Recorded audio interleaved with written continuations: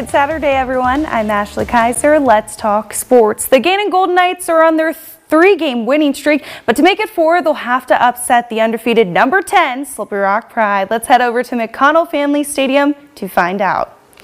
The Golden Knights came out fiery and took the Rock by surprise. First quarter, second and 5 on the Gannon 47. Nate Miguel rushes up the middle, sees the gap, turns on the Jets, and goes 53-yard touchdown. Gannon strikes first. Now Miguel to David Morgan here as he dodges the Rock's defense, heading down the SRU sideline. Another huge run for the Golden Knights.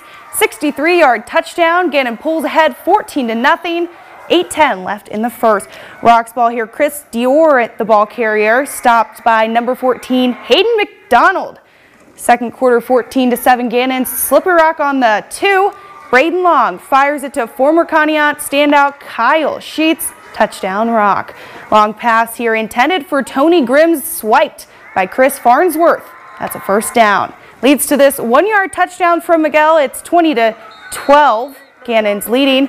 The Rock has the ball on the Gannon 30 seconds before the break. Long sends it 30 yards out to Sheets in the end zone. That'll be another Slippery Rock touchdown. At halftime, the game's tied at 21. The Rock pulls away, though, in the second half with 3 touchdowns in the fourth, and Gannon falls to Slippery Rock 49-24.